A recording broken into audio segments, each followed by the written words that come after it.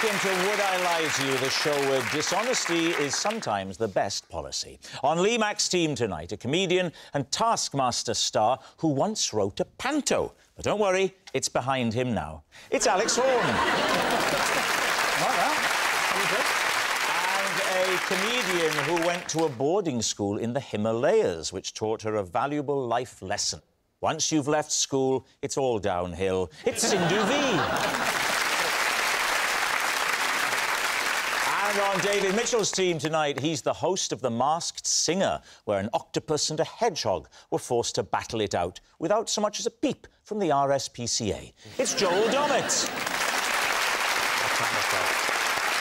And a TV presenter who once hosted Big Brother's Bit on the Side. Controlling, obsessive and constantly watching your every move, David Mitchell is sitting next to her. It's Odudu. And so we begin with round one, Home Truths, where our panellists read out a statement from the card in front of them. To make things harder, they've never seen the card before. They've no idea what they'll be faced with. It's up to the opposing team to sort the fact from the fiction. And Sindhu is first up tonight. If I don't want my husband to know I've been shopping, I hide what I've bought in the washing machine, as there's no chance he'll ever look in there. David's team. What sort of thing would you hide? Shopping. OK, that's as specific as you need to be. I think we're ready to make a guess. Yeah, clothes. Clothes? Stuff that looks OK in the washing machine. I was imagining it might be like crisps and biscuits. That sort of thing. But why would I hide that? What kind of person hides food from their partner? David, what sort of person does that? Victoria might find out I bought the Maltesers. Yes. I put them in the washing machine. I'll just put this Toblerone behind the television. Well, firstly, I hate Toblerone. Thank God you said Toblerone and not my wife. And secondly, the whole idea of hiding shopping around the house did not come from me. It came either from Sindhu or from a card that she has been forced to read out under a contract. And that's what we're trying to find out. I don't hide food. Never before has a man sounded so much like he hides food. I don't hide food! I do not hide food! I've never hidden food. How loudly do I have to say that I don't hide food to make you believe that I don't hide food? I've got things under control and I'm not weird about them. Wow. And how much do you go shopping on average per week, would you say? Ooh, depends on the year. Depends... On the year? Yeah. What do you mean?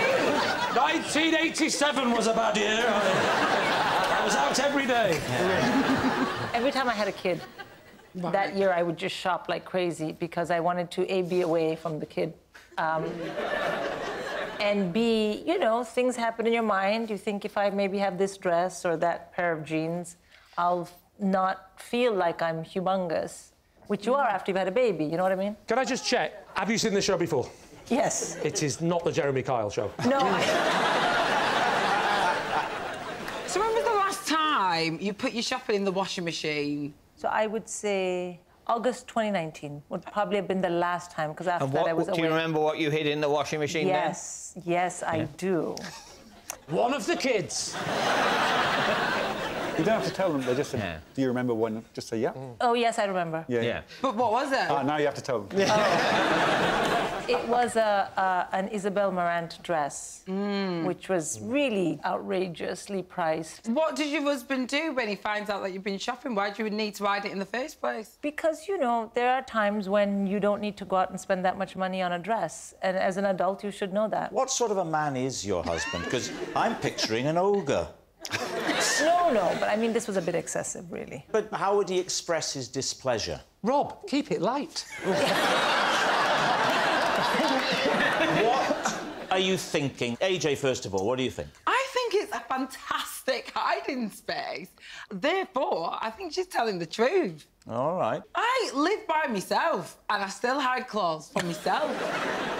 You hide clothes from yourself? Yeah. How do you hide them from yours? Because, I mean, in a sense, I hide clothes from myself in that I put them in a wardrobe.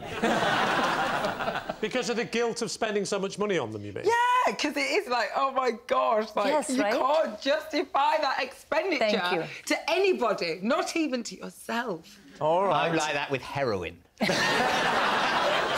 right, it's time to take a guess. David, God, what are you no. going to say? Maybe she's lying, actually, because actually... It's definitely a possibility. You just put it in your wardrobe, wouldn't you? I think you just put it in the place. You just put it in your wardrobe. Yeah. He wouldn't be looking I think at it's your a lie. wardrobe. You think it's a lie? Lie. Lie. It's a lie. I definitely think it's a lie. Yeah. They're saying it's a lie. Sindhu, truth or lie? It's a lie.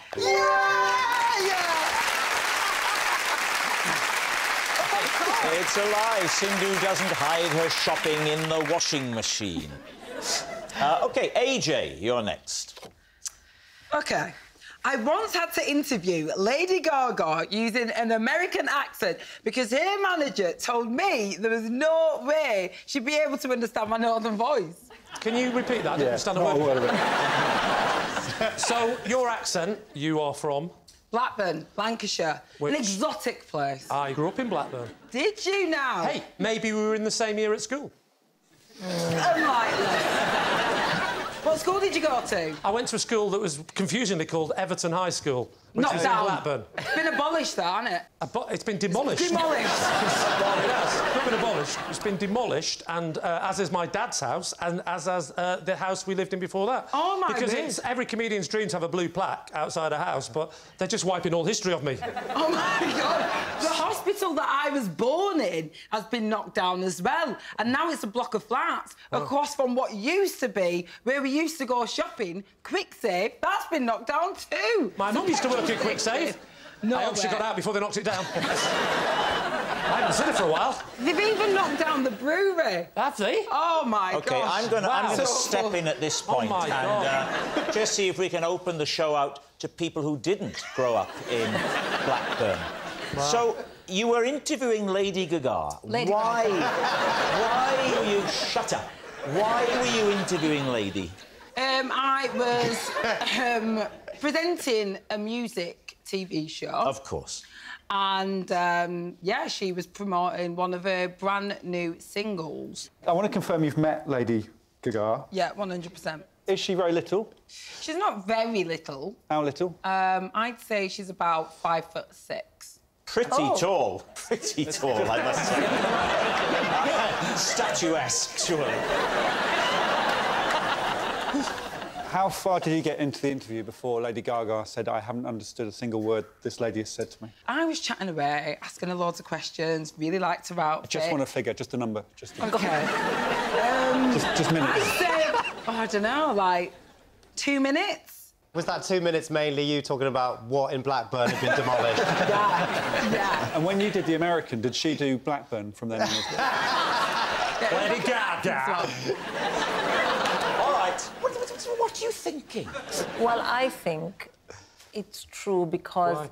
Well, because it's very plausible that AJ has interviewed Lady Gaga, and it's also plausible that Lady Gaga just doesn't understand more than one kind of accent. Well, here's the thing. Can you understand what she's saying?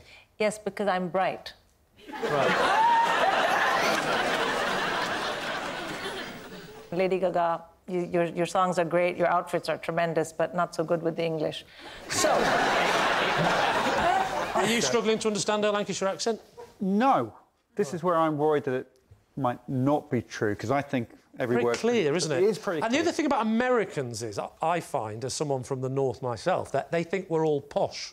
They just think everyone with an English accent is posh, so we all sound the same to them. Mate, they do not think you're posh. Let me tell you that right now. What are you going to say on behalf of your team? Right. think Well, true. I don't know. I'm saying true. True. OK, we're going to go true, but I can't understand why Lady Gaga can't understand her accent. All right, but you're saying true. OK, AJ, were you telling us the truth or were you telling us a lie? I was telling you a lie!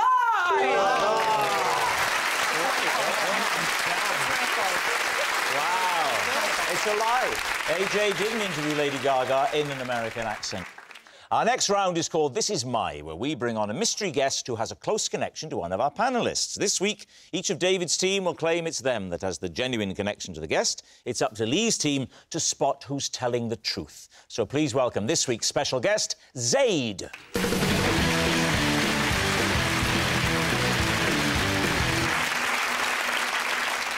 I must play Super Mario again. Joel, what is Zaid to you? Oh, this is Zaid. He came to my wedding, and when he started dancing, my mum started crying. Joel's wedding wrecker. AJ, how do you know Zaid? So this is Zaid, and I had to cut short our only date because he insisted on riding a penny farthing. AJ's disappointing date. And finally, David, what is your relationship with Zaid? This is Zaid. After being splashed by a transit van, I wore his trousers to a book signing. Lee's team, where to begin?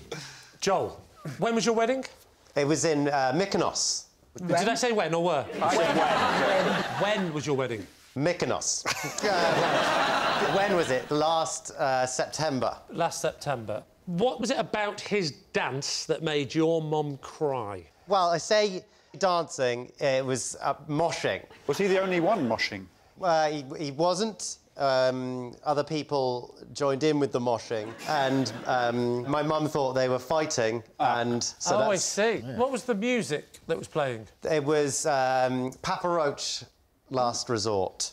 We have a sound team on this show that are pretty adequate. I think, even as we've been speaking, they've probably been searching... What was it called? Papa Roach, Last Resort. Hit it. Oh, that actually worked. Oh, my God. OK, well, OK, stop that. Why on earth were you playing that at a wedding?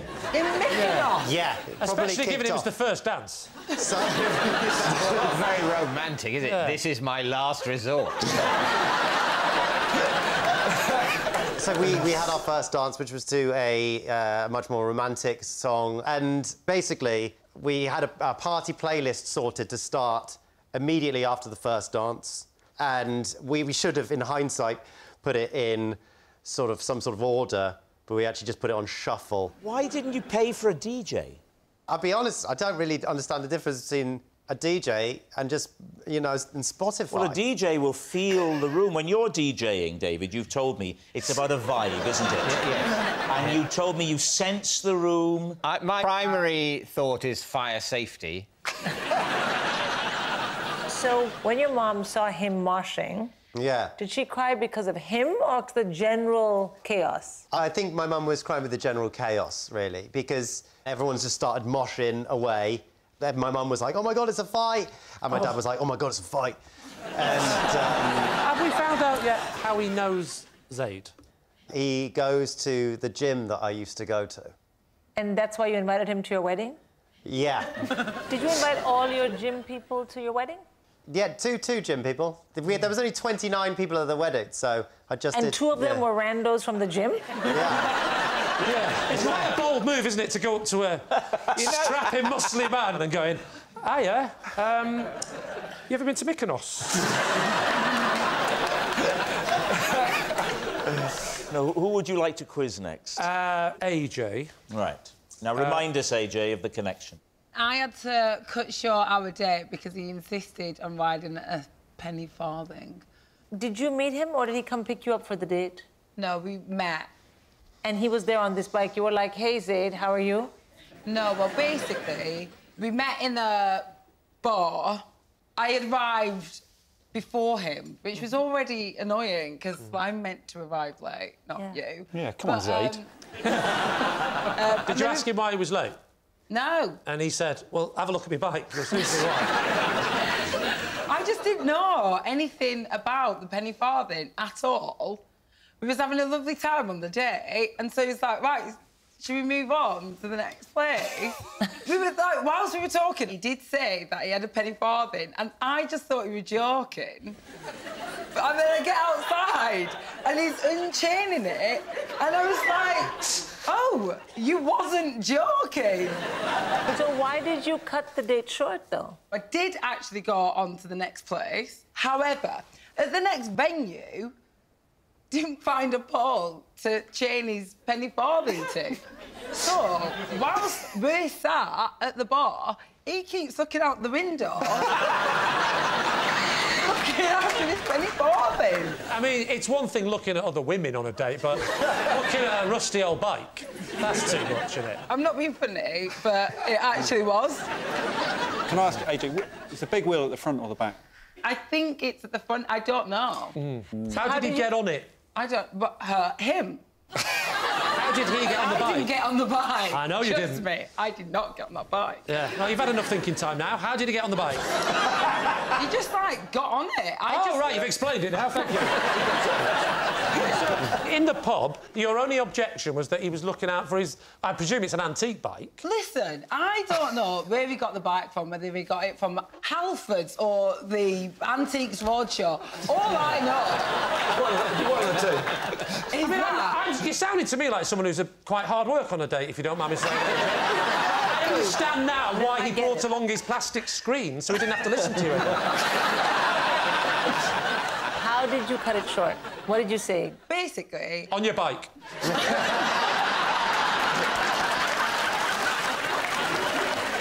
All right. David, remind us of how it is that you know Zaid. He let me wear his trousers after I'd been splashed by a transit van and I had to go to a book signing. Where were you?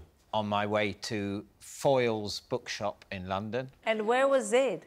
He worked at the bookshop. Was Zaid a humble assistant? Was he head of Foyles? What was he? I'd be surprised if he was the chief executive of the company, but he worked in the bookshop. So you get into the shop. Now, are these sort of khaki slacks? In which case, the stainage, if we can call it that, in your front trouser area is all the more alarming and does hint at perhaps problems of a urological type. He's asking, did it look like you'd wet yourself? It certainly might have done. Although, to be honest, my trousers were so wet, people would have admired me if they thought I could generate that amount of urine. Did he offer his trousers, or was he forced by someone higher up the chain to strip off and give them to TV's David Mitchell? He offered them. I came into the shop sort of in a squelch, sort of walking, and this signing was starting in a few minutes, and I was embarrassed by my appearance, if you can imagine such a thing, And were the three fans staring at you in the... Or were they looking the other way at this point, were they? There was quite a considerable queue of, you know... For the toilet, so you couldn't use that. And Zaid was there representing the bookshop to say, oh, you're here for the signing of your book. And it's a brilliant book, he said. So he says to you, why don't you use my trousers? He had some spare trousers with him. Oh, he had spare ones? Yeah. I mean, how funny is your book? But why did he have spare trousers? Because he was going to the gym, where, you know, you meet people at the gym, don't you? And he was... they were like jogging bottoms. So you did the book signing in jogging bottoms? I did. Would it not been more appropriate for yes. him to wear the jogging bottoms and you to wear his trousers? I felt that to suggest that would be a bit personal, and I didn't particularly... I thought, why not a pair of trousers that neither of us have worn that day? Yeah, but it's an odd look, isn't it? Because I can imagine you turning up for a book signing, you've got your little checkered shirt on, your dicky bow, your little fez, and then you've got your tracksuit bottoms, and it's all tucked in, so they're like that. Hello, want me to sign that? Obviously, with a book signing, you're sitting at a table, your legs aren't that visible. Where in the shop did you go to change? Which section? Please don't say the children's section. In the back room, in the stock room area. Right, and then at the end of the... After you'd signed your 3 books, she said, thanks for coming, Mum, thanks for coming down. And then... And did you then... He liked that one, and he's not allowed to laugh. Did you... Did you then give him his trousers back, or did he say, "Oh, just take them, you can have them"? I gave him his trousers back. What month were you going to Foyles? It was November. Oh, yeah. Oh, that does check out. Well Yeah. done, David. It could have rained in November. Fortunately, I didn't pick one of those months where it never rains in Britain. OK, Lee's team. Is Zaid Joel's wedding wrecker, AJ's disappointing date, or David's legwear lender? They're all implausible, aren't they? Well, Joel's is implausible. You don't think, Joel? The whole, I invited 2 random guys from my gym. These 2, I buy the dating thing big time. But I think that's a personal bias, yeah. I think I'd buy it big Yeah, as well. I mean, if I was on a date and some guy was looking at his vehicle and not me, he's out. And then if the vehicle was a penny farthing, I'd be like, God, what a lunatic I picked up on the internet. They just seem different types. I mean, it just doesn't ring true. You don't know my type. I do. I've tried ringing you many times and you never pick up. So, Alex, if you had to plump for one of these... Which I do. Who would it be? It would be AJ. Because I don't think people do get splashed by transit vans and puddles in real life. You think it's AJ? You think it's AJ? It's AJ. OK, Zaid, would you please reveal your true identity? I'm Zaid, and my dancing made Joel's mum cry.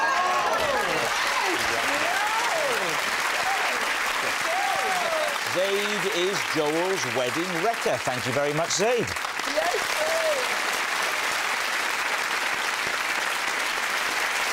Which brings us to our final round, quick-fire lies, and we start with... It's Alex. 5 years ago, I spent a whole week building an elaborate contraption just so my wife can let me know when lunch is ready. David's team.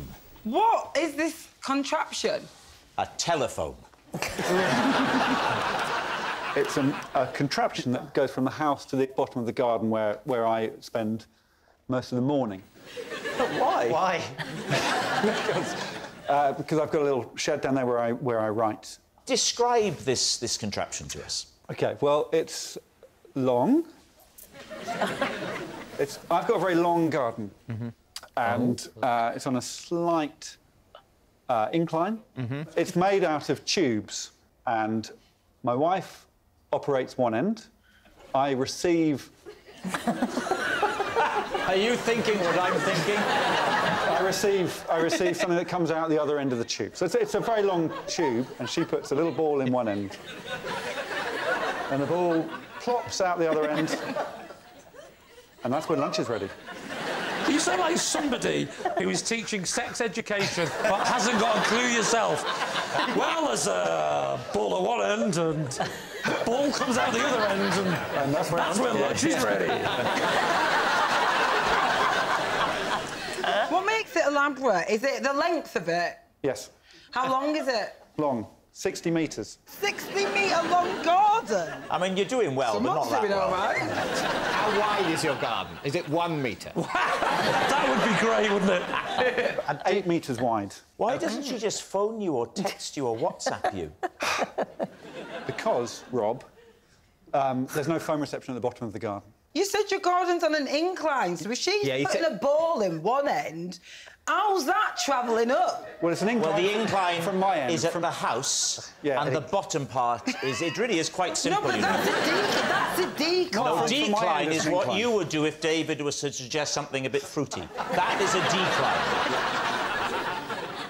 What happens when it reaches the shed? It plops Oh, yes, yes. into the lid of a metal bin. OK. Oh. So once it's installed, that's it. You can forget about it. I should say the pipe's off the ground. Oh, all right. How did you suspend it off the ground? In a hedge. The pipe's very important as well, because we had a similar system at my house where we didn't use the pipe. My wife was at the bottom in the shed working, and I used to just roll the golf ball down, and there'd been a heavy snowfall, and it gathered momentum, and it pushed her to death. Yeah, that's Awful. The whole thing was flattened, and that's sadly how my wife died. So it's very important to keep it in case.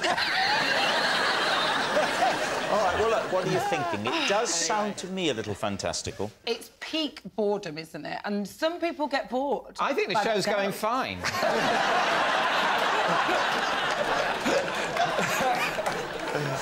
it's true. I think it's true as well. I'm going to say it's true. OK, so, Alex, truth or lie? 60 metres. True!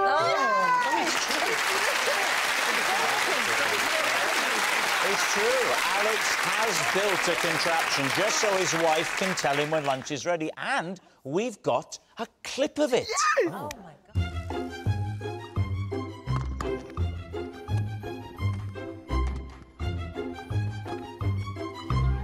Wow! Wow. I love it! Oh, I love It was just like you described it. Next. It's Lee. Last year, I bought a suit of armour from an antique shop. Then had to wear it home on the train because it was easier than carrying it. David's team. OK. So, where was the antiques shop? It was in a street near Leicester Square. There's a little side passage full of antique shops and the like. Were you planning to buy a suit of armour that day? Absolutely not. I mean, who does? it. Why did you buy it? Well, there was people firing arrows at me. They're on fire. What are you supposed to do? So We've all done it. We've all been to London. Were you planning... Watch a show, have a kebab, then it starts, doesn't it? Were you planning to buy an antique that day? No, I was not planning to buy anything, but I've always fancied a suit of armour. What sort of suit of armour was it? From what era? From what... Oh, it was a proper original one from the 1950s. Was it a sort of theatrical prop, perhaps? That's exactly what it was. It Yes. was from a show Yes. in the West End. In the West End. What was it called? It might have been A Room for Two Nights. And this was just one of the costumes. I don't know where the other one went. It was on display. I went in, I looked at it, and I said, "Is this for sale?" He said, "No, but if you make me an offer, I might consider it." I made him the offer, he considered it. And then he said, "Now let's get back to buying the costume." And then I got excited with my purchase. So I said, "I'll take it now." He said, "It's heavy." I said, "I think I can manage." And he jokingly said, "You could always wear it home." And I thought, hang on. That's not only a purchase, that's a story for Would I Lie to You? So I said, "Do you mind if I get changed and I'll go home in it?" He said, "All right, then." And that's what happened. I got changed and out I went like that. How long is your entire journey, door to door, from the shop to your home? Well, usually in normal clothes, it's about, I'd say it's about an hour. Yeah. This took 3.5 days. What do you think? Is he telling the truth? I think it's a lie. I would love it to be true, but it's a lie. You can't get underground with a load of shopping bags. So AJ thinks it's a lie. Joel thinks it's a lie. I think, David, you're thinking it might be true? It's a lie. Oh, God, no. No. I think it's a lie. Lee, truth or lie? It is, in fact, a lie. Yay! Yes, it's a lie. Lee didn't wear a suit of armour on the train home. That noise signals time is up. It's the end of the show, and I can reveal that David's team have won by 5 points to 0.